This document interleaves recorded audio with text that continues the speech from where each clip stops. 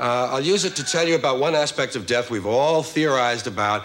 This idea that as death approaches, as it comes, you see a movie of your life, a quick replay of your life. First of all, it seems like it would be mathematically impossible, because as you visualized your life, you'd go all the way through your life, and you'd be there standing where you were. You'd have to watch yourself die, but you couldn't because you hadn't died. You have to watch your life all over again. It's like waking up in the Clark Theater in Chicago at 3 in the morning. You don't know what's on, but it really doesn't matter.